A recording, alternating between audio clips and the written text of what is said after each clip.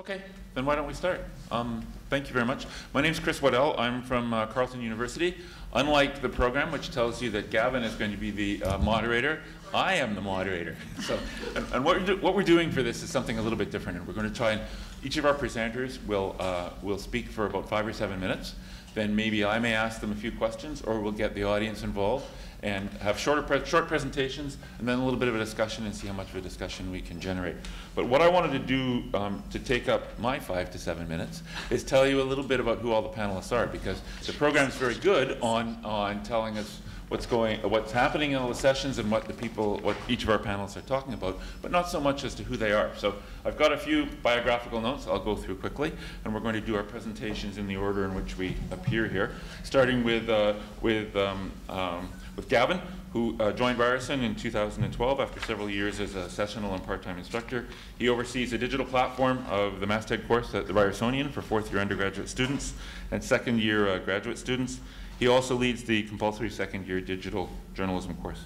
He was at Transcontinental Media previously, where he was a senior writer for Investment Executive, and did a lot of work in their social media area as well.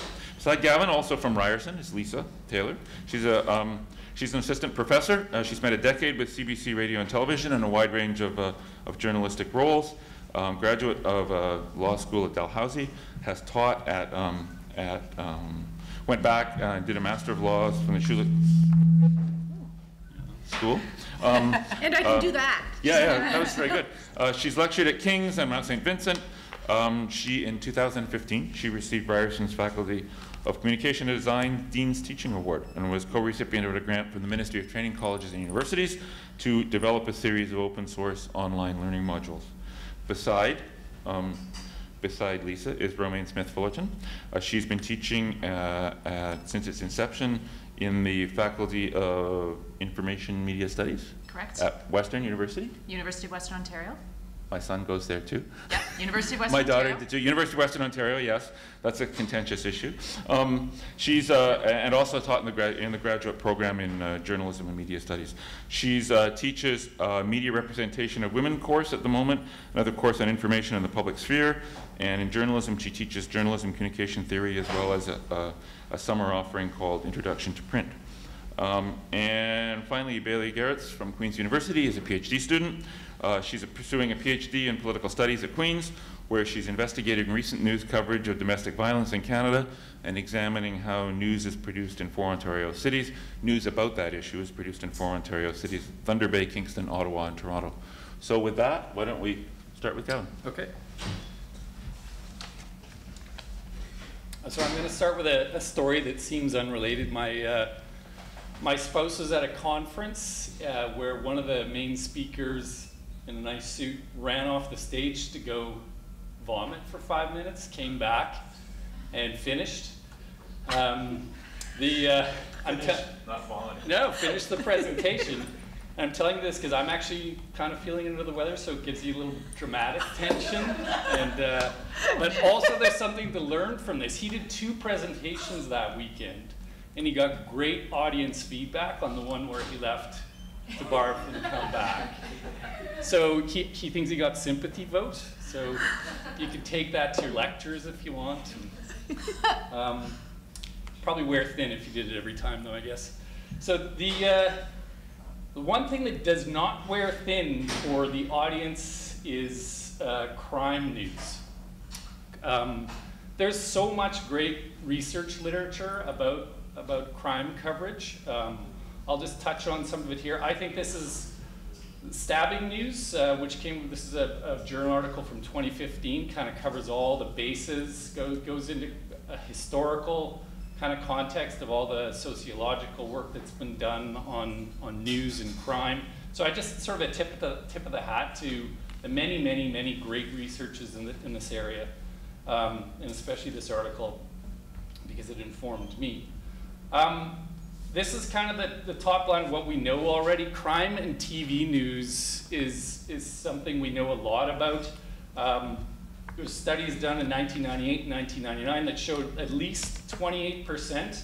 I'm kind of pulling together a bunch of studies, so at least 28% of the stories on nightly newscasts were about crime.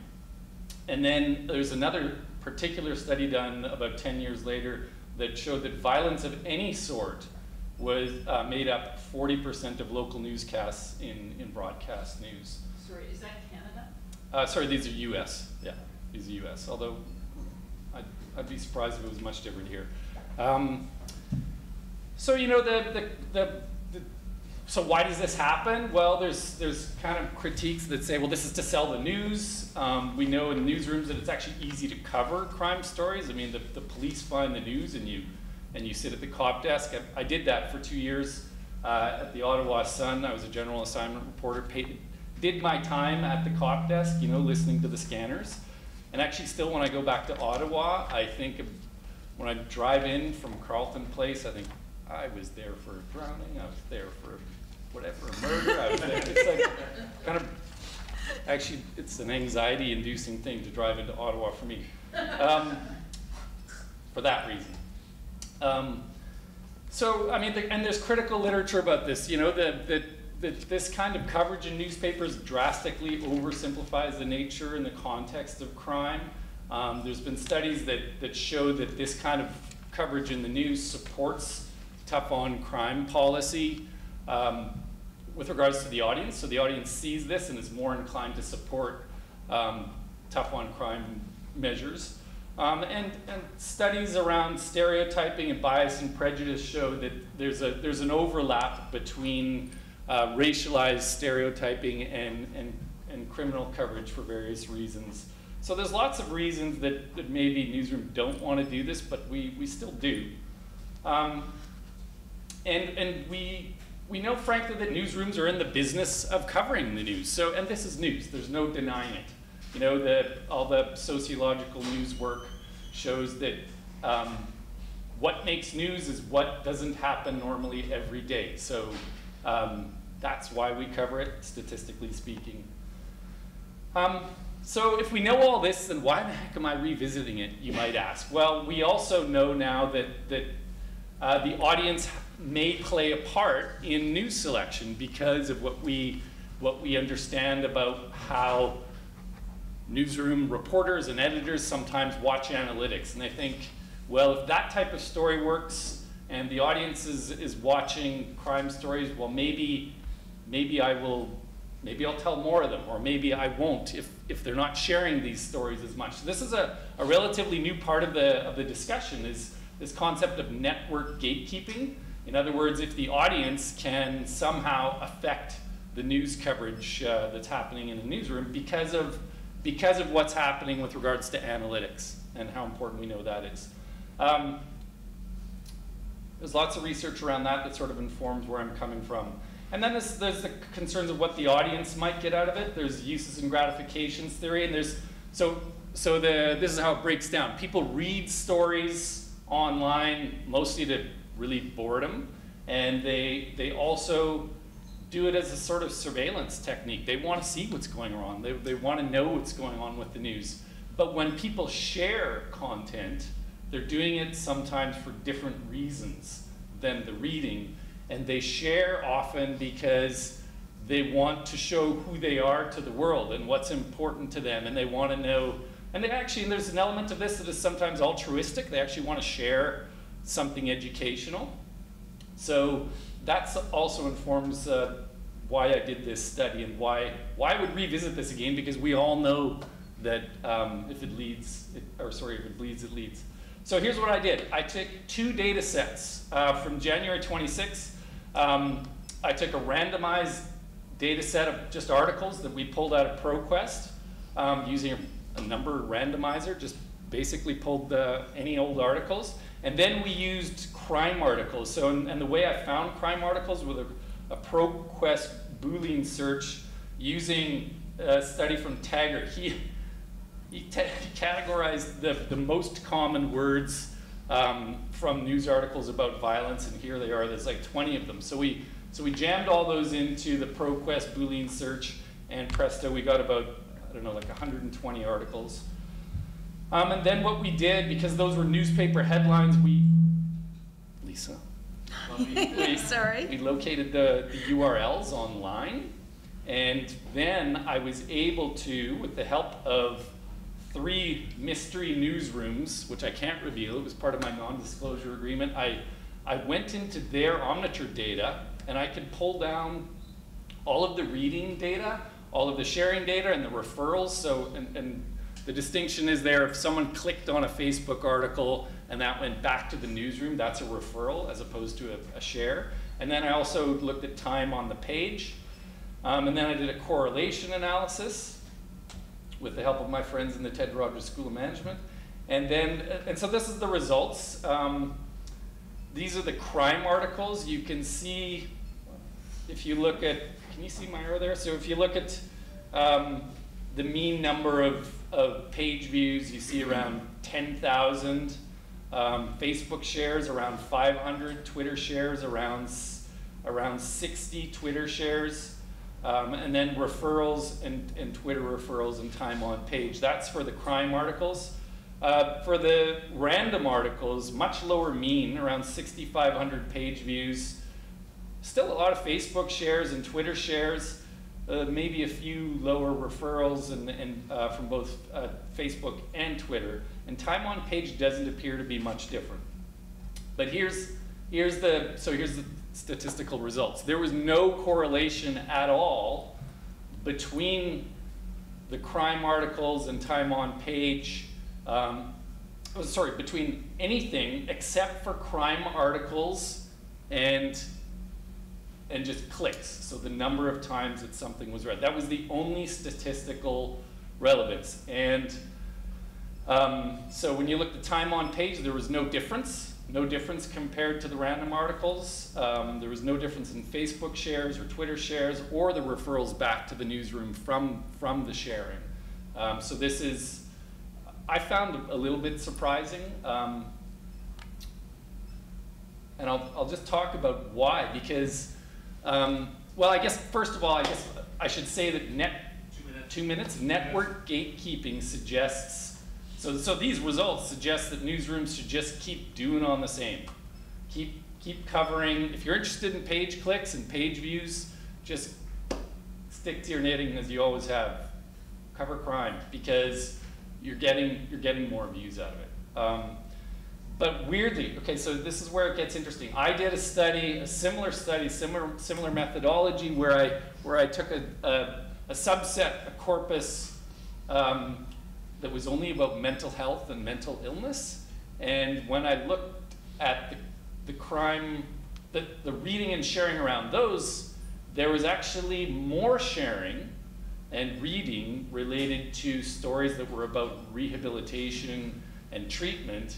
And when I looked at the crime-themed stories, just in that corpus, there was no difference. So you have to be careful in making really big generalizations, because a subset of articles about a different topic might actually reveal the complete opposite, which was the case in this study. And that was published last fall, by the way.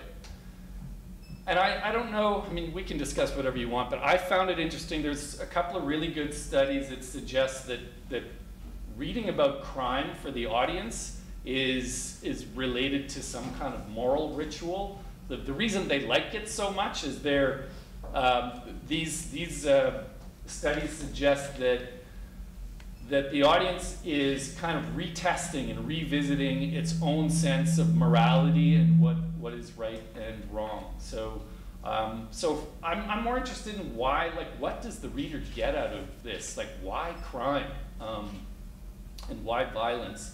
And I just think that's a good beginning premise there.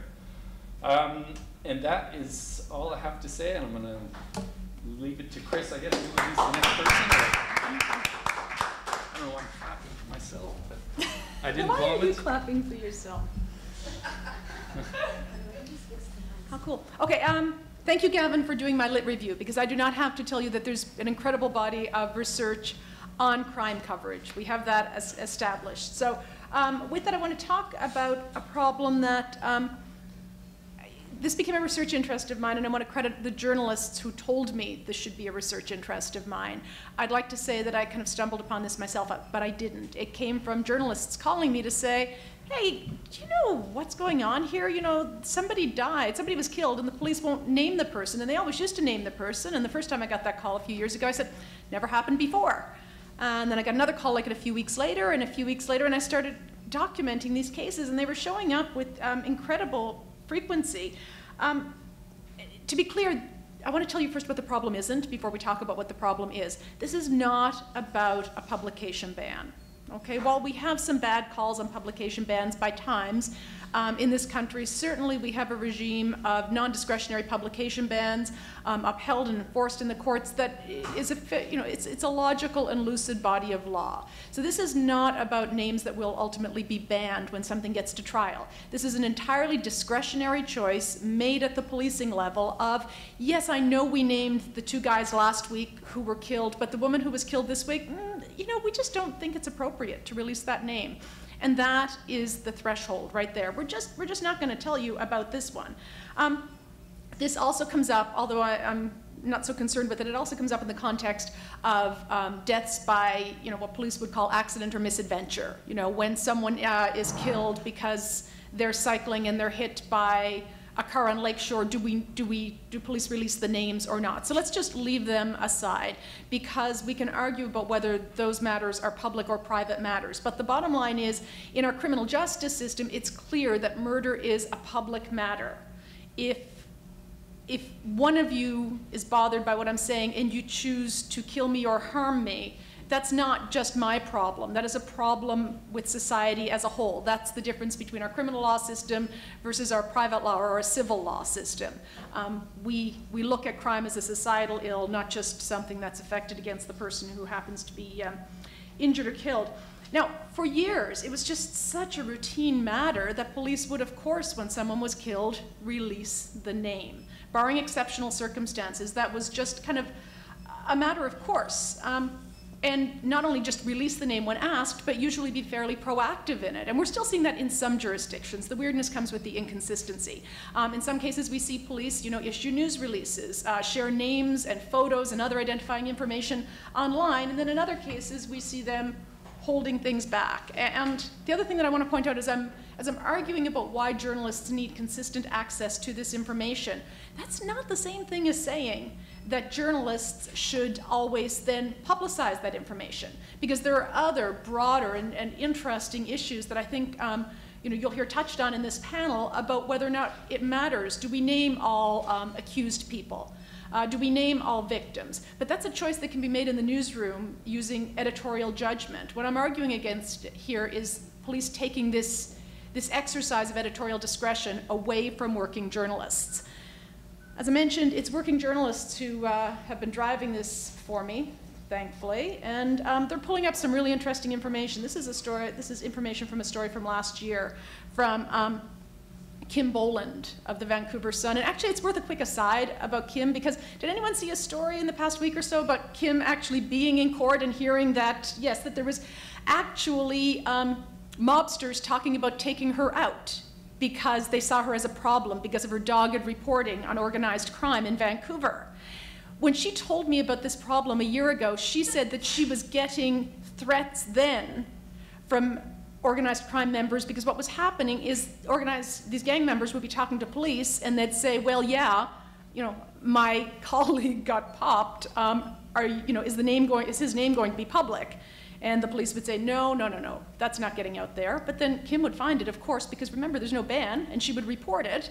And then she started to hear, you know, people saying, well, I'm going to get you because the police said that was private information. No, it wasn't private information. They just weren't disclosing it.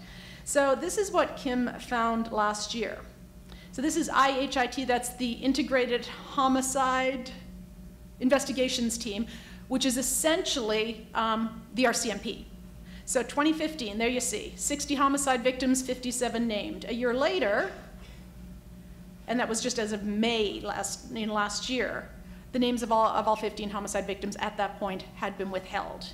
The RCMP have said in some, I've not spoken to them, but in news stories, that this is because of changes to privacy law in Canada. To be clear, there is no change to privacy law in Canada. Let's be abundantly clear. There may be changes in interpretation, there may be changes in how a particularly conservative in-house counsel chooses to do a risk assessment of privacy legislation, but there is no legislative change. It's just plain wrong to suggest that. Another one, this was a CBC story Janice Johnson did just a few weeks ago that I found. Yes. Because I work with Kim, and one other thing you might want to mention is they knew about this threat 7 years ago and didn't choose to tell her. Yes, that's a wonderful part. Did everybody catch that? Kim, the police knew. Talk about the discretionary choice to withhold certain bits of information. If mobsters are talking about killing me and you're wondering if I want to know or not, please just let me in, okay? It's better to know. Yes, I will lose sleep, but I'd like to know. Her fearlessness is just, I mean, hats off every step of the way. So, Alberta, Janice Johnson just published this story, and we're seeing, again, it's a province where there's such incredible inconsistency. So Edmonton Police Services withhold roughly half the names of people killed this year. Calgary Police Service don't withhold any. Now the RCMP in Alberta, again, lack of cohesion, even though right now nationally, and clearly in BC, we're seeing that the RCMP are withholding this information, yet they don't seem to have an issue with withholding in Alberta, even though this is supposedly an edict that comes from headquarters in Ottawa. The other thing you need to know, just again, there are no, if there's logic, if someone can help me find the logic, let me know, because it's escaping me. The other one is, why don't we release names, and what does it take to release names? So here, for example, in Toronto, we have the police, Toronto police start from a presumption of openness barring exceptional circumstances. Peel police say no only with the consent of next of kin. Next of kin is enough to take that presumption of withholding the information and share it.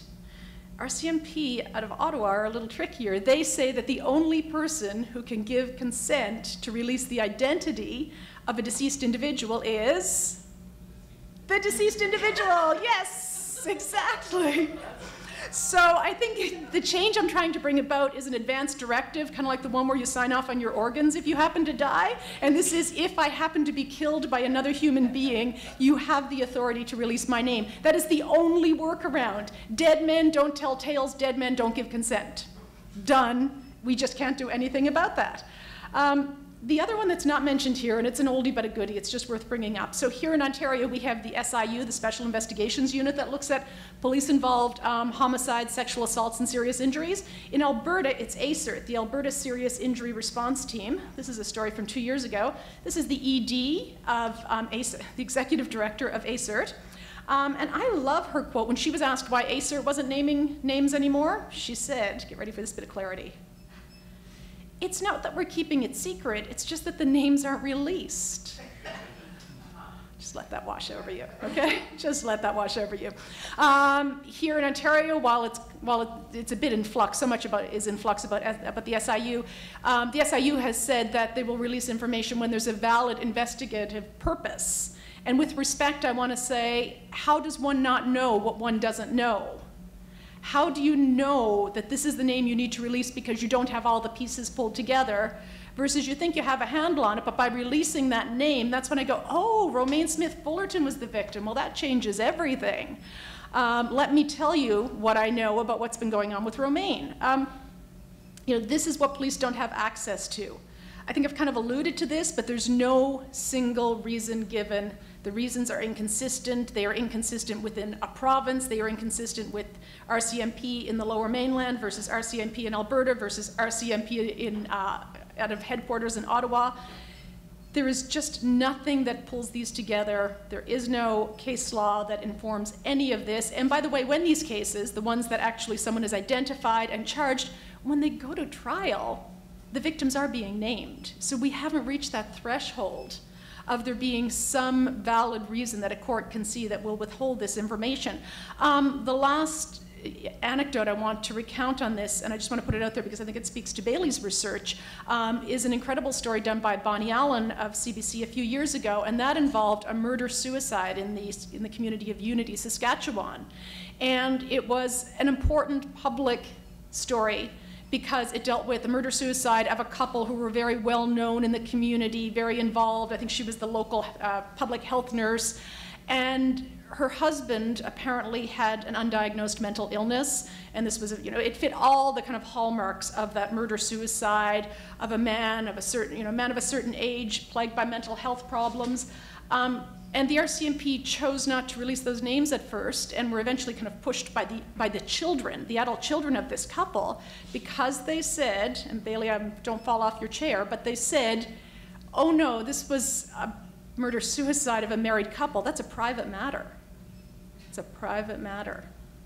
So, I'm sorry if I've just kind of ridden on Gavin's coattails in terms of kind of trying to place this within the literature, but for me, this is even less, my preoccupation is less the scholarly aspect of this, but the advocacy aspect. This is basic information that local journalists need to do their jobs, and they're being thwarted for reasons that I can't see as having any logic, any merit, and certainly any justifiable rationale.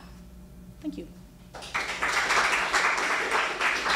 So the work I'm presenting today is part of a larger international comparative study I've been working on with an American colleague since 2010. And I'm just presenting a teeny tiny little snapshot of that material today. Basically, the larger project is looking at how different developed westernized democracies cover serious crime.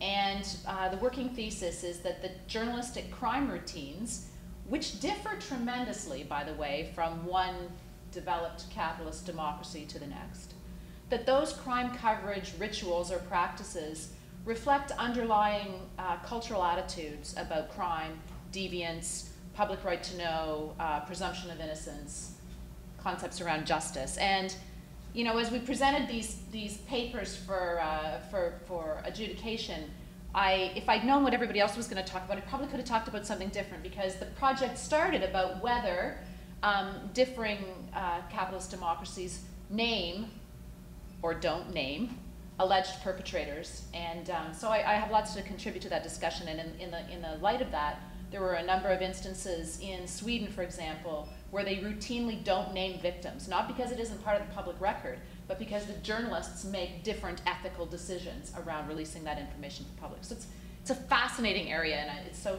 fun to be here. So I scripted this, so I'll try not to go over my time. So when the press speaks with one voice, it can push back against the forces that threaten a culture's way of telling stories about itself. Oh gosh, I have to make this thing go forward. Woohoo. In Canada and elsewhere, we face a number of crises. Yesterday at Josh Stern's talk, a Unifor representative said that in the face of post-media's likely imminent demise, there have been some discussions with members of our legislature about creating alternative economic models so that local news could survive. In many parts of the world, journalism's connection with community have weakened, and it's partly because media outlets have been so focused on competing with one another for audience share that their duty to serve the public has actually become eclipsed. And I think that's come up in a number of other talks, certainly came up this morning in the one about economics. When that primary obligation becomes visible and journalists renew their commitment to serve, the trust between citizens and reporters can return, can be rebuilt. While the situation is not perfectly parallel,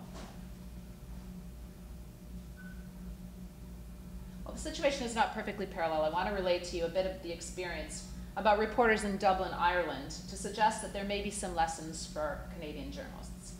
The Irish situation is worth considering because local or community-based practices were under threat because of a downward movement in the economy, changing communication technologies, increasing media monopolization, and in Ireland's case, influx of foreign/British media ownership, and in some countries that we visited, and Ireland to some extent, fears around immigration.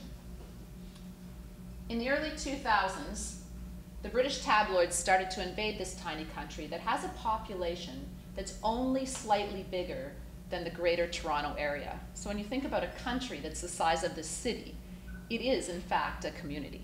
Everybody that we spoke to, all the journalists we interviewed, all the crime coverage reporters know each other, drink together often, complain, share stuff, and compete.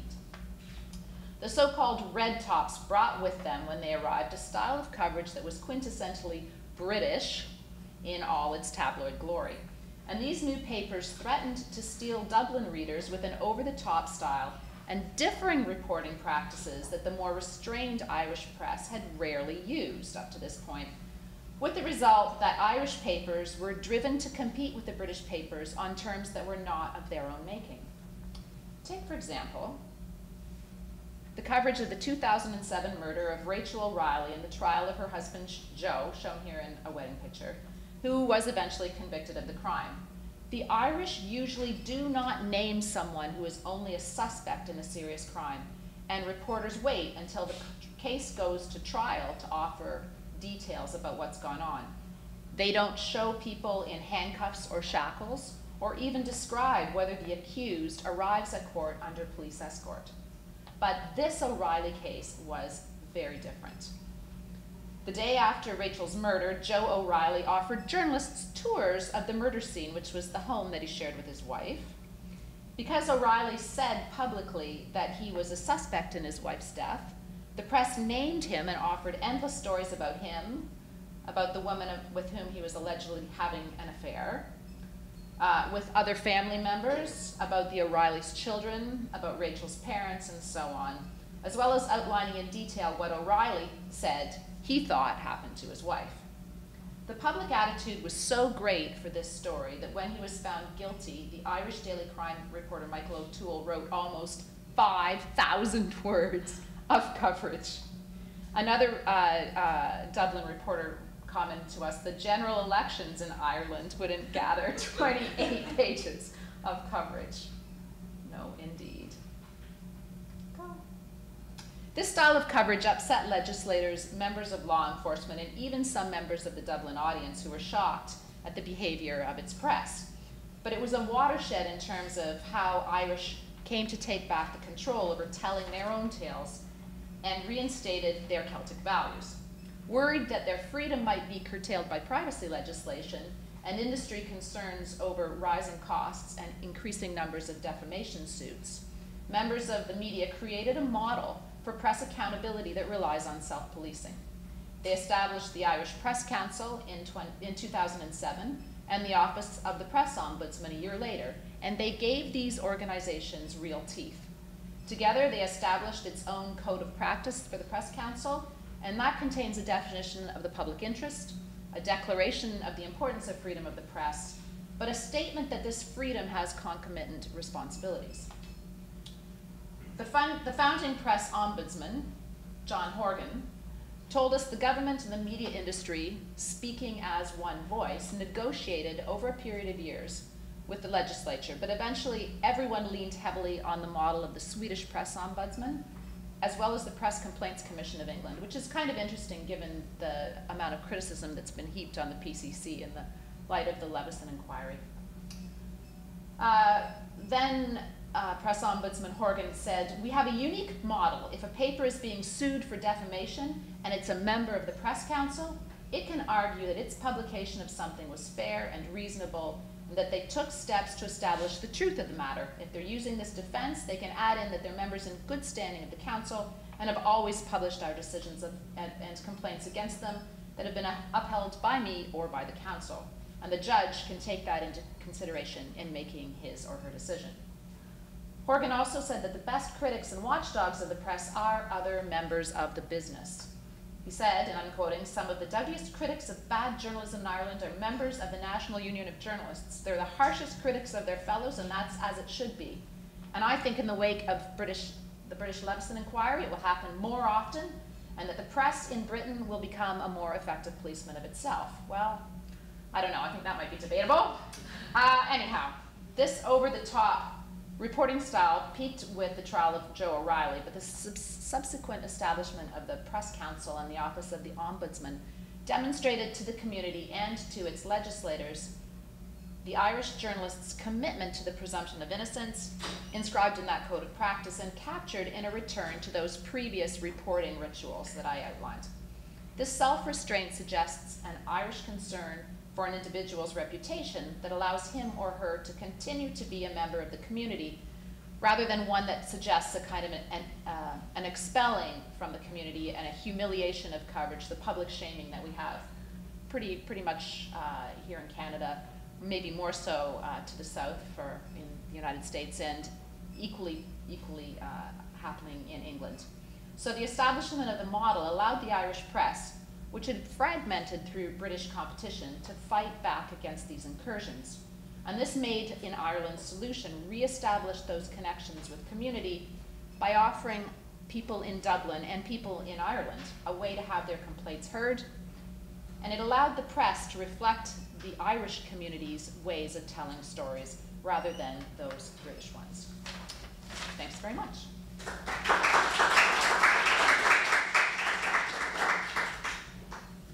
So I'm excited to present on this panel, and no, I don't have visual aids, which is perhaps anathema to media studies, but we'll go with some storytelling instead. And so what I'm presenting on is some preliminary thoughts and findings from my dissertation, which, as was mentioned, I explore how English language Canadian newspapers cover issues of intimate partner violence and how those patterns are produced through an in-depth analysis of four cities in Ontario. Because this research is ongoing, I would politely ask folks not to be tweeting my name, and because I talk to police, I avoid at all possibles not being on social media, and if anyone wants to talk about engaging with police, I'd be more than happy to share some tips. But it is a challenging environment to work in. So, you know this is being recorded, right? I do, yeah, Okay. yeah. So one key component that drives the coverage of this type of gendered violence is police-media relations. And what I find is that the police as sources not only contribute to the framing of domestic violence, but importantly set the tone as to whether or not the story will be covered in the first place. So I want to start with a story. And I do want to say that this story is outside my 4 cases, but I think it's really illustrative of what I'm finding in my dissertation research. So it's summer in a small town in Canada. Journalists are not yet on vacation, and the newsroom for this local newspaper, though, is a mere shell of its former self. 30 reporters down to 9. 2 interns from a local college swell the ranks to 11, and their stories will fill the thin local pages for the next 4 months. My first day of observing the local newsroom, I was sat beside one of the interns, a woman with no journalism experience or a desire even to enter the world of journalism. It was just a summer job. When the managing editor introduced me to everyone, he pointed to the 2 interns and said, "They don't matter." Despite only starting the previous week, she had become my guide of sorts, telling me people's names, when they leave, who to watch out for. Today, I had scheduled to talk with one of the paper's editors. When I arrived, my intern guide greeted me with a polite hello, and we chatted for a few minutes. I went back to observing the newsroom when she asked, "Are you doing this for school? What's your research again?" I answered, and she asked, "Are you looking at the way colleges deal with sexual assault and domestic violence?" Upon hearing the question, I could feel myself getting a tad annoyed, preparing myself to respond and justify why I look at the media. She would have not been the first person to tell me I was studying the wrong thing about gendered violence. I responded to the question by saying, no, I'm more focused on the media, although the way colleges handle issues could influence the coverage or in and of itself be covered. She sat back at her computer, and I continued, but I don't think many of them handle it well.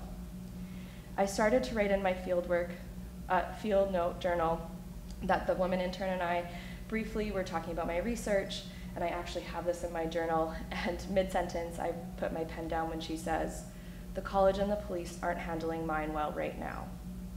She went on to tell me how the college and the police are mishandling her case that happened quite recently. Indeed, the detective in charge of her case told her not to follow through on charging the person because charging him would have made it worse for the woman, and it's not like it was that bad anyways. The intern wasn't afraid for her safety, but yet was showing up every day to do her job. In the midst of the conversation, the editor indicated he was ready for the interview, and I politely asked if I could finish my conversation with the intern. The editor quizzically looked at me, nodded, and walked back to his office. The intern and I continued our conversation, and it came to a natural pause, and I say, "I need to go chat with the editor. Can we finish this afterwards?" She nods and goes back to her computer screen, which I will note she was looking at ways to leave her apartment instead of reporting on a story, because that is quite was pressing for her at that time. So throughout my hour-and-a-half interview with the editor, he confirmed how the police set the agenda for the coverage of sexual assault and domestic violence, something my content analysis and previous interviews also suggested. I kept on thinking about the intern, how the police have so much power with the media shrinking, and how stories like the interns, a woman writing stories for the newspaper that summer, will likely remain hidden, as the police have not taken her seriously. In interviews with reporters at that paper, I heard time and time again how they simply rewrite police press releases to fill the paper, sometimes without even calling to check the details. The police are not going to write a press release about a case they didn't investigate. So for those of you who have followed the Globe and Mail's Unfounded series, this story will come as no surprise to you. What I would suggest, and what my research suggests, is that series is also a comment on what is not being covered at the newspaper level, or the local newspaper level. What is striking in that is that in my case studies, afterwards, I found that police attention to the issue of domestic violence influenced whether or not a local paper covered it. So in Kingston, for example, the police communications officer specifically and intentionally goes against the grain of police communications traditions to talk about domestic violence because, in his words, and I quote, "It's a large part of our job, and by releasing press releases, we could be potentially offering some assistance or education in regards to these incidents," end quote. The local paper follows suit. In a week that I was reading the paper, just as an example, a domestic story showed up in every single day. One day there was 2, and another day the court reporter had printed an additional story. So there's 2 days where there was 2 stories about domestic violence in a small local paper. In another town, so Thunder Bay, the police communication officers offer a more standard view that, quote, "Domestic violence incidents are not reported, and this is to protect the victim," end quote. And the local newspaper follows suit. Even in, I think it was 2014, when a woman murdered her husband after years of abuse, like her husband was abusing her in Thunder Bay, the police and local newspaper did not identify it as an intimate partner homicide, nor discuss the years of abuse. It actually took a lot of effort for the reporters to uncover that this, like what was happening, and when they did report on it, they didn't identify it at all as connected to anything related to intimate partner violence. And I could go on at length about the close relationship between these 2 local papers and the police and its influence on coverage of gendered violence. But I'll leave it there because I think we have a lot of interesting intersections, and it's interesting that both the previous presentations also were talking about 2 cases of intimate partner homicide. Yeah, so I'll leave it there, and sorry to end on a depressing story.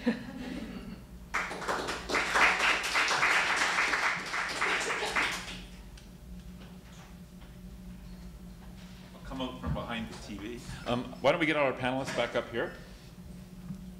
I've got a couple of questions for them, then I'm going to throw the floor open, and hopefully we'll have lots of comments and discussions from other people.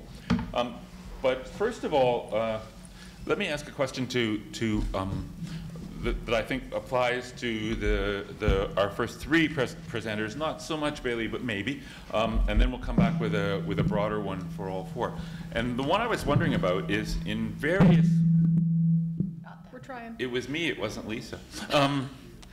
In various cases, each of you is talking about how crime is reported, and we all generally make the assumption that people have a great deal of interest in reading, seeing crime stories. Each of you is talking a little bit about changes in crime reporting. Has anyone done any work to see whether changes in crime reporting actually have an impact on audience interest or lack of interest? And I'm thinking in the context of Romaine's case, the one case that was reported in Ireland, did circulation go up? Were more people interested? Those sorts of things. In the case of Lisa, has anyone looked at seeing whether there's more or less attention paid to cases where names are included or not included? I'm talking from the audience now.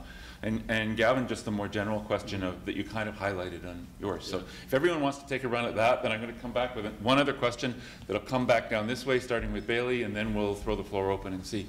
And if you guys don't have any questions, then I'm going to have to come up with some more. So that will be a good incentive for you to start asking first. So in all the countries that Maggie and I have looked at so far, and there have been 9, it's interesting because what people's behavior of what they say they want and people's actual behavior are always different. So people always say that they would prefer less gory crime and that they would prefer not to hear so much either about victims or about perpetrators. But in fact, and at the same time, you know, in places like Holland, where there is a so-called reputable media as well as a very small but growing tabloid newspaper market, those reputable media will say they never get complaints from people saying, you didn't tell me enough gory stuff. And they don't routinely name people accused or people who are victims. However, those tabloid statistics are going up, and that kind of competition, just like in the Irish case, is affecting the reputable press in a particular way. So the crime story coverage is changing even in reputable media across the 9 countries that we looked at, because readers do different things than they say they do. So the likelihood is, at least what our research is finding, is that that the net and the profit motive are making crime coverage much more similar around the globe, and it's devolving to an American or a British tell-all style. So these little anachronistic or unique rituals that, say, a tiny country like Ireland has, or some of the practices that are reflected in the Netherlands, are very much disappearing. Lisa? No, I don't have anything that speaks directly to that question, and that's in part because the police choice to withhold a name in a homicide isn't necessarily reflected in the final story anyhow, because the name's not banned. Journalists do what journalists do. They go to the scene of the crime. They ask questions. They also turn to social media. They look for... read about it on Facebook or a tweet or something like exactly. Right. It's not so hard to find. So journalists are using workarounds for this block in information. Not always, but in a significant number of the cases. Kevin? I think it's a great question. I suggested at the end of my presentation that, yeah, newsrooms they ought to just keep doing the same thing based on you know, the correlation that I showed. But really, you could take the corpus of crime news and break it down, excuse me, more in a more nuanced way, and then, you know, maybe stories that take kind of greater sort of thematic look at crime, sort of in a sociological context. Maybe they get greater reads. I mean, the entire Unfounded series by Robin Doolittle is maybe a great example of that. Probably great news readership, and yes, it's fundamentally a crime story. So it'd be interesting to compare that sort of in-depth coverage to the, you know, basically the rewritten press release, and I can imagine a really great study that would do that. So yeah, someone ought to do that. Okay. That sounds like if you're a journalism school director, you hear that in your office a lot from a lot of people. Yes. on almost every subject. Yeah. Let me try one other question that I guess has probably got 2 or 3 parts, and the challenge in asking a question with 2 or 3 parts is, of course, respondents can answer whatever parts they want, but let me try it anyway. And it comes from something that Bailey said at the end, talking a little bit about that. What are the ethical standards you think journalism should be applying on dealing with crime issues, on dealing in an era of increasing attention on victims' rights, and the possibility that journalists' perceptions of what the proper ethical standards are may not be the same perceptions as the public's? And how do we or should we deal with that, or should we even be concerned about that? So why don't we go down, and we'll start with Bailey. Have everyone offer a quick comment, and then if you want to rebut or add something in, we'll talk about it for a few minutes, and then we'll see what we've got from the audience. So Bailey, why don't you start? Sure. Yeah. Okay. So let's talk about. And whether it can be on identifying people or other sorts of issues related to in the domestic violence circumstance, or more broadly. Yeah. So I think what I'm not going to answer your question directly. Yeah. Sorry. That's okay. So something that's coming out of my research that I find quite interesting is that in some ways journalistic standards around naming people is not actually what's taking priority. What's taking priority is police decision making around who gets named, what stories get talked about in terms of domestic violence, as well as sexual assault. And for me, a lot of ways that I think could address these, like a solution of sorts that would bring back into the full journalistic standards around these issues is that journalists could actually talk to like non-police sources and sort of get, so there was some great coverage in Kingston this year after the Unfounded series, because we know that a lot of stuff, like a lot of other journalists took on, you know, what's the local angle on their Unfounded series, and they actually reached out to the Sexual Assault Center and had people, and talked to people who wanted to come forward and disclose, and some people ended up lifting their publication ban, some people didn't, and I think that's one way to work around this sort of, I think, what Lisa was also talking about, where it's no longer an issue of journalistic standards, it's actually police standards of naming. And I think something that has come out also in my research is that a lot of these journalists in the smaller spaces don't feel like they can challenge the police because they feel like they have a very tenuous relationship, and they're like filling the pages, so they're not about to push them and release a name that the police have told them not to release. And so that's a really interesting dynamic. But it's different when you start pluralizing who you're talking to and maybe setting up different standards as opposed to just defaulting to the professionalized police communications office. Sorry, that wasn't an answer directly to your question. For me? I have so many pieces of little bits of notes on my paper, I don't even know where to start. Just one comment about publication bans.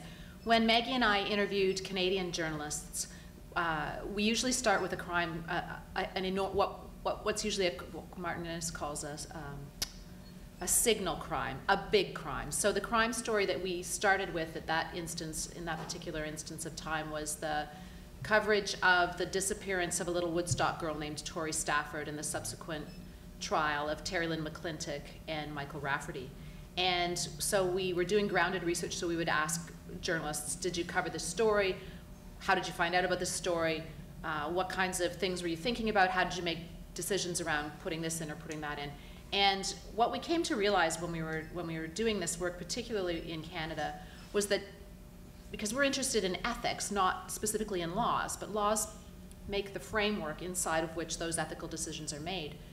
Canadian reporters repeatedly commented about publication bans, and there was so much frustration amongst working journalists and editors, and frankly, even media lawyers to whom we spoke. And one of the things that we heard a lot was, you know, these laws are barring us from what we perceive to be our ethical duty, which is to give the Canadian citizens as much information as they need to make decisions around and keep an eye on our justice system. And it was interesting to me that, you know, with a little case that I talked about in Ireland, that when those mainstream media outlets came together, they were actually able to influence change. And you know, I've been giving some thought to whether there might be room for some of Canada's legacy media to do more than just come together to fight in court these kinds of bans. If Canadian journalists were willing to actually work together, and I heard this from the same media lawyer as well in terms of access to information. So just that aside about publication bans. In terms of ethics, I would point out that my research shows that there really isn't a universal ethic, that the crime reporting practices differ from country to country. So Maggie and I have come up with 3 working models. The first one is what we call the watchdogs. What do the watchdogs watch? Well, they watch institutions like our justice system, like the police. And the countries in that model would be the British Isles and North America. In terms of the second model, we call them the protectors. Those are generally countries like Sweden, the Netherlands, to some extent Germany, the Scandinavian countries, where what they protect is the presumption of innocence and people's families, both those who are the alleged perpetrators and those of the victims. And the third group we call the ambivalents. Those countries are mostly countries in the Mediterranean: Spain, Greece, Italy, Portugal. There are incredible systems of clientelism and they actually operate under a different justice system. They have an inquisitorial justice system rather than an adversarial one.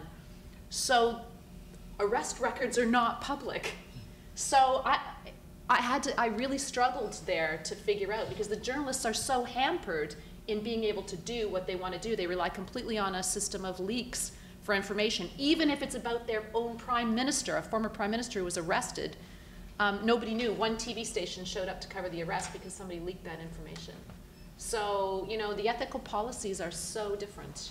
It's amazing to me, and really a reflection of the history and the culture. Lisa.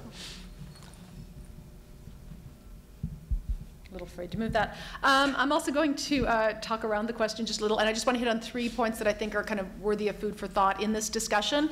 The first one, and it was Romaine who mentioned it in a panel I did earlier this week, when we talk about whether we name people, whether we name victims or whether we don't name victims, I think it's very easy, especially for young journalists in practice, to assume that all families want anonymity at a devastating time in their lives.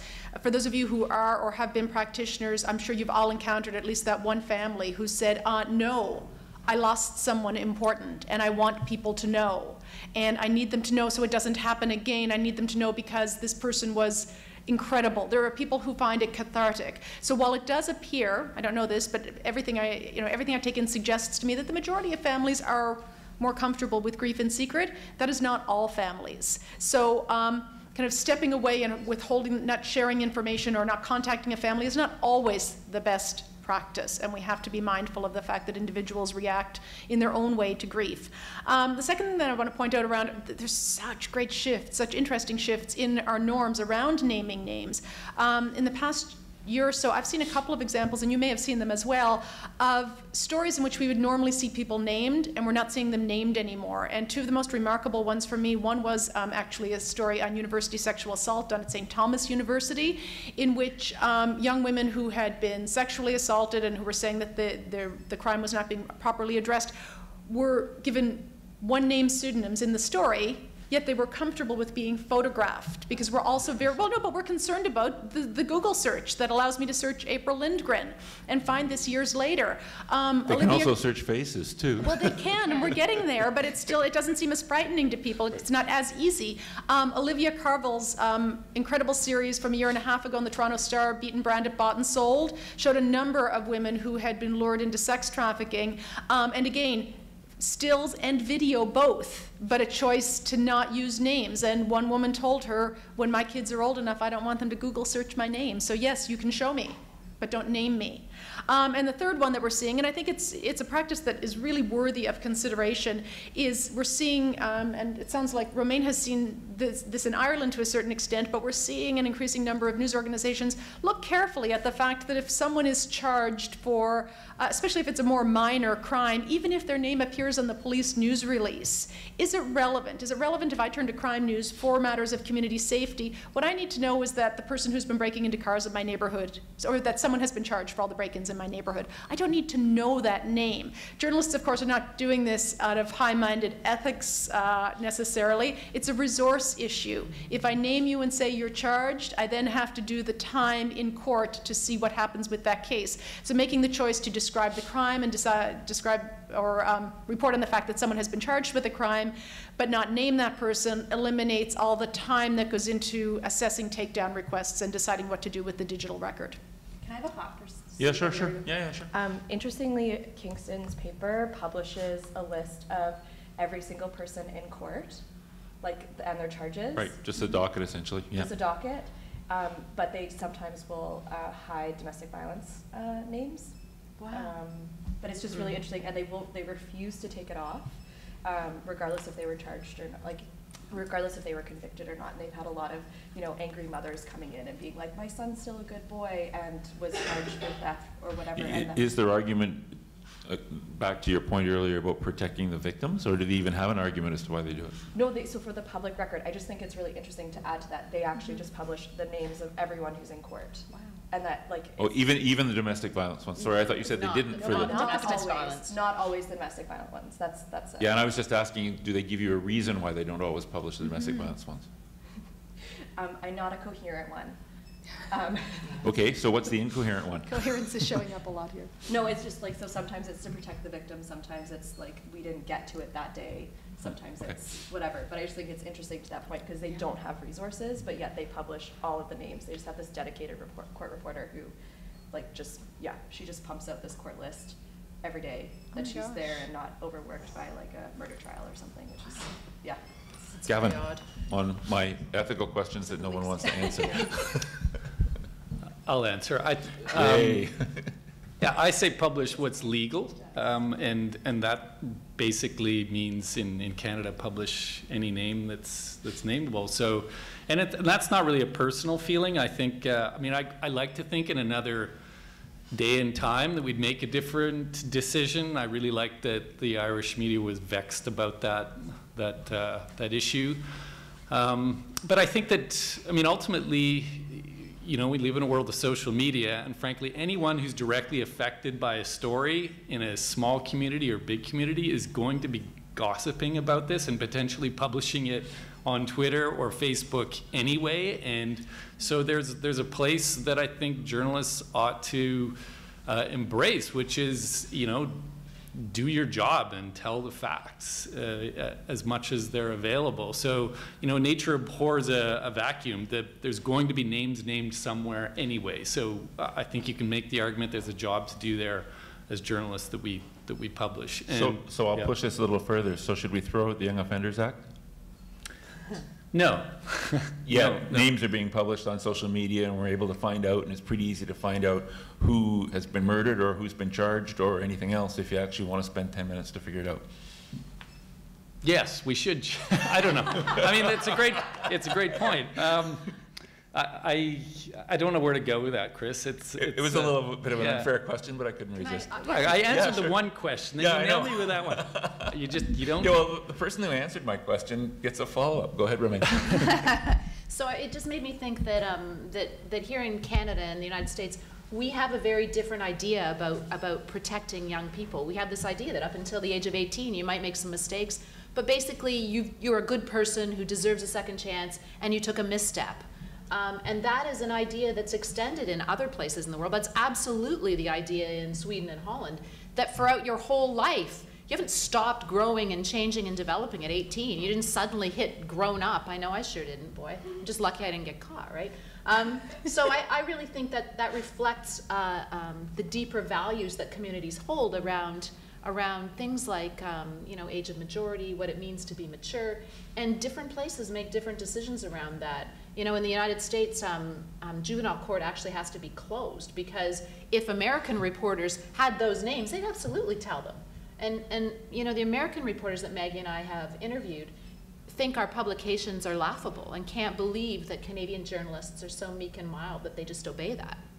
And you know, way back when with the Carlo Homolka and Paul Bernardo stuff, that was the issue, that the American press didn't have to abide by those rules, and they weren't. Buffalo versus St. Catharines. Absolutely. And stopping Walking papers over the going across. bridge. Also true in the Picton case in Vancouver and Seattle too. Okay, audience. Yes. So I just have a couple of questions about the Irish model we were talking about. Does the ombudsman apply to like TV reporters, radio reporters? Is it just the written press? It's the written stuff that they manage. So it Yeah. doesn't apply to TV reporters? No. They haven't really come up with they deal with all the written press. And it's a volunteer, TV people, reporter theoretically can do the tour of the... well, I suppose theoretically they could do the tour. They The don't- Irish say They that don't do their own one of the reporting most, anyway. they don't do their own reporting anyway. One of the Irish court reporters that we spoke to had a really lovely way of putting it. He said before the English tabloids invaded, Ireland was more like a nosy neighbor, but not so punitive, not so much naming and public shaming.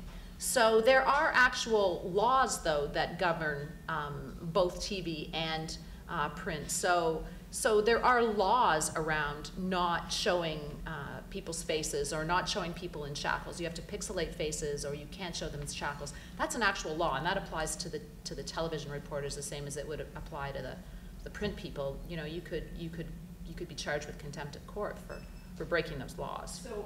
So what is unclear to me in a case like this with these rules, so what would be covered before the trial? Like what would Not very much at all, and that's actually the law in England. So the law in England is that there's this kind of gray area. Before someone is actually charged, you can talk about stuff, but you need to be very careful because people presumably have a reputation. Once someone's been charged, in order to protect the jury pool, you can only say what the person has been charged with, where they're being held, name them, and the court date. That's pretty much it. Then there's a kind of a cap put on that, by and large, until privilege in court when that material is introduced in court. And it's the same in Ireland. You're not supposed to, by law, do more than name the basic stuff. April? Yeah, this is just a further clarification. So what about those British tabloids? They can still name everybody? Well, see, the British tabs have such enormous budgets that they don't really care. They break the law routinely. They were breaking the law in England too when, the phone hacking stuff. What's kind of interesting to me about that is, there's all this kerfuffle about the ethics of the British press, but those tabloids weren't just acting unethically, they were breaking the law. And there are laws that they could have, and in some instances were prosecuted under. Meanwhile, the local community papers like the Echo from Liverpool that I was just hearing about in the last session, I also went to the Echo this year in March, and the local papers in England were always abiding by the Press Council rules and regulations because they feel so closely connected to their communities. They have to go and drink a beer at the pub with people who will know them and say, hey, Lisa, you got that story really wrong, and I'm really pissed about that, and you need to fix it. Can I buy you a beer? Can I buy you a beer? And then it's all fine. So you wouldn't necessarily read about the name about say a domestic murder in the local Dublin media, but you would. You might read about it. You could just pick up the British tabloid. And you wouldn't even have to pick it up, right? You can go online, and that's the same thing even in Sweden and the Netherlands, where the reputable media would not be naming people routinely, but put in a little bit of information in Google, and Belgium is writing all about it, or England is writing all about it, or whatever. So it doesn't take any effort to find the name and the details, but those reputable papers believe that it is ethically wrong, and that's not what their readership wants. It's so different. Haley? I was really interested in all your presentations, but it just, and correct me if I'm wrong, but it seemed to me that a lot of what you were studying is around legacy media organizations, so whether it's print newspapers, CBC, international media. Do you think that other organizations, whether they be like digital media, or I'm particularly thinking like true crime podcasts, or a lot of time not done by journalists, that are doing some of what you guys have talked about, they're challenging police.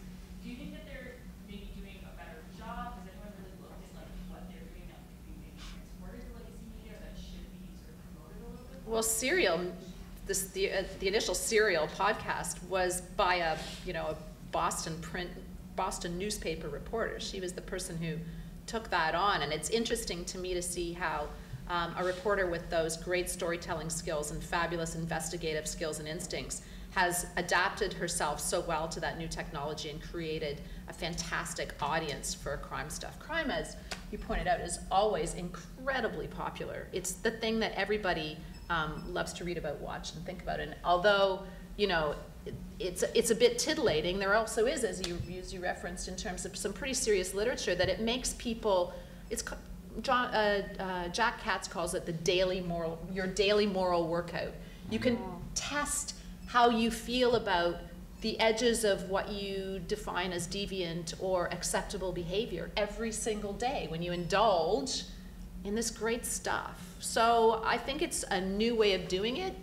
Do I think that legacy media could do that differently? Absolutely, and I think they need to figure out a way to make that transition in some instances because the business model they have is failing.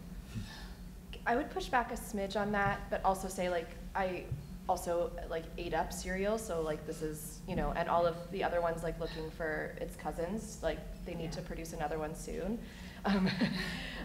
But I think there are some interesting investigative pieces coming out of some of the larger legacy media in Canada, right? Like the Unfounded series and Tanya Talaga's take on what's happening in Thunder Bay, and she's working on a book on that. There's some really interesting things coming out of that. What I'd be really interested in the smaller media markets where you don't have a lot of pluralism or you some antagonism to the larger media markets that are coming inside, if police are actually going to let them in. So I can tell you what one communications officer said to me So there's a blogger in town, that's what he calls him, a blogger, and he's like, we don't tell them things unless they come in and like sit in our office, but we avoid talking to this person. So I think there's something interesting in like some of the smaller media markets feeling like they don't need to respond to people doing newer media things, and he gave lots of reasons, being, you know, he's biased and he doesn't actually, he's not a real journalist and all of that kind of stuff. So I think it's different in Canada in some of the smaller media markets that are really isolated, that don't have, like, police can be really choosy about who they talk to, and so it's harder to make those inroads. Although I do think some, as much as we, say negative. It's always, I think it's always been true on some levels, so the police have favorites in terms of who they talk to. In terms of even in big city newspapers and big city dailies, they'll give information to some people they won't give to other people. Basically based on what they think will happen with it, But there's a division right now around like new media versus legacy Yes. media. Right. That's, I think, Right. a different division than like, you're my favorite reporter. Yes. Yeah, so Bailey, I have a couple questions. When you're talking, your research, is it on publishing like just fatal domestic crimes or just like assaults? Like what are you looking at? All of it. Domestic. It's a lot of news stories. I'm just gonna put it out there. And the victim's not named in those. Some of them are. It depends on like the case. So I looked at, like to date, my sample is 734 stories across Canada from 2014 to 2016, and that's actually going to be around 2,000 stories. And so it depends on where the story's coming from, if it's just a reprinted press release, if it's actually an investigative piece, whether it's coming off the wire. All of these things come into play, because I'm looking not just at police media engagement, but what patterns of news exist around issues of intimate partner violence. But there's some interesting tensions when it comes to when police, I would say, suggest in some places they're writing the news these days. And what's the reason, you alluded to this a little bit before, what are the reasons the editors give you for not publishing them? Like, can you give me an idea of what they? So I can give you some quotes. So one person said to me, we did that story in the 90s. That I'm trying to unpack. So that's going to be a paper soon, because I think there's some journalistic attitudes around like what's new, right? So like this is a story we've already uncovered domestic violence. You're like, oh yeah, okay, that's great, it's still happening. So I had that quote. There are, editors who were like, well, this is a private matter. And I was like, okay, we're moving on. And then others have said, well, the police don't give us this information and we have other things we have to do. And then other people would say, like, we don't want to harm police investigations, so we defer to them. And then others say we do need to cover it. And others say we're doing a great job. And are large of those editors male? I'm just curious. Yeah.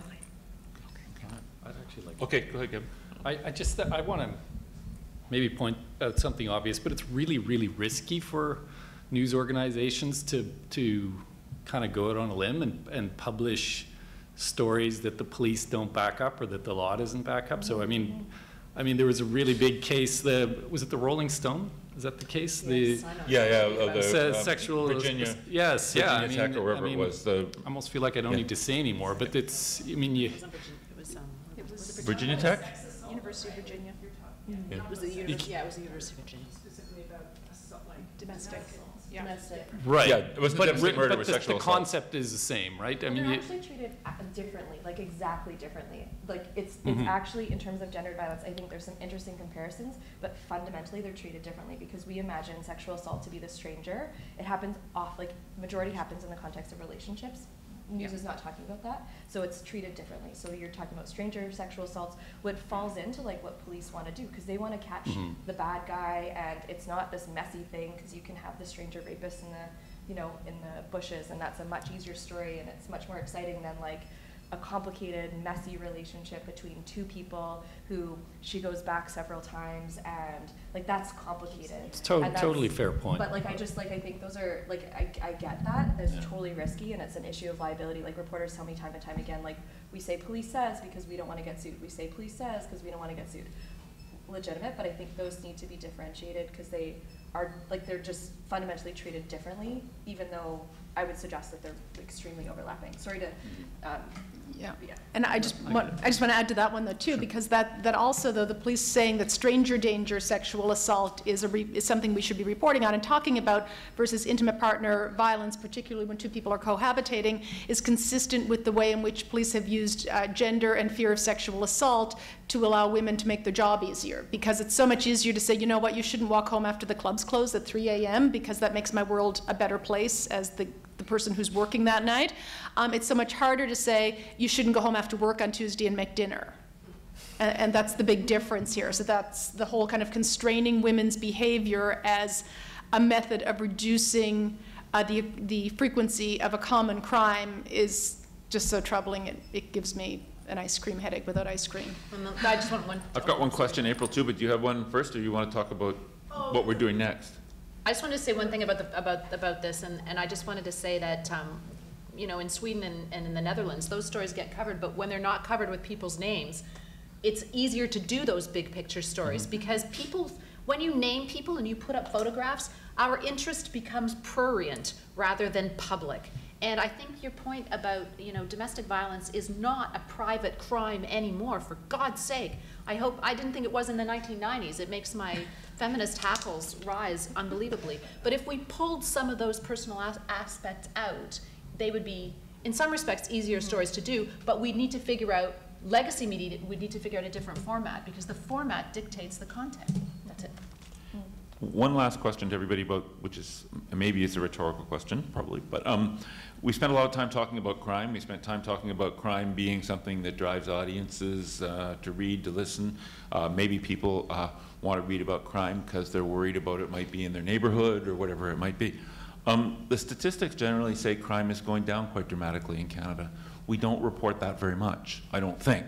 Maybe I'm wrong. Any reason we don't report that, do you think? Or so domestic violence is not going to. I'm not saying domestic violence, I'm talking about crime, generally. I know, yeah. I'm just putting that caveat because we often say that in terms of crime news, but like there's certain crimes that are not going down and which may also be a function of being more reported than it used to be before, right, too. So like yes. This is always an issue, right? Like is it police statistics that are going down? Does this actually mean there's less crime? I mean, homicides is one of the ones you can actually track across time because you have dead bodies, but at the same time we see the way in which murdered and missing Indigenous women are covered, as well as like murder or suicide. But we also see it in break and enters. We see it in other things. We see it in a whole range of other areas too.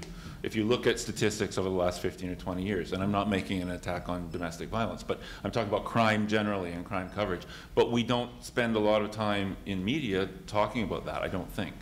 No, it's not an accurate reflection of the world in which most people live, and there's a lot of hyped up fear, there's no doubt about it, and that has not changed. But I think the piece that all of us could do a better job in filling is educating audiences, you know? People, if I've heard one thing in the last couple of years, it's that citizens don't get what it is that serious journalism is about. And journalists are not great at telling people, and educators are not great at telling. We need media literacy courses that start really young to help combat some of that stuff. We also need different economic models, because as long as you know, page views are driving content, people are going to put up crime stats because they're going to get the most hits. Crime stories. Crime stories, not crime stats. Yeah. And also one thing about crime, you know, when you say crime is declining over the past 20 years or so, that's true, but you know, we could make them decline even quicker. Pull drug crimes out and say drug and substance abuse isn't a crime. Wow, our crime stats would look so much better. They do that in other places in the world. Decriminalize some things, but not. That's going to be a different discussion, I think. Okay. We should wrap up, right? We're done. We're done. Okay. Thank you. And Thank you. Thank you. You're doing Thank you to the it. panel.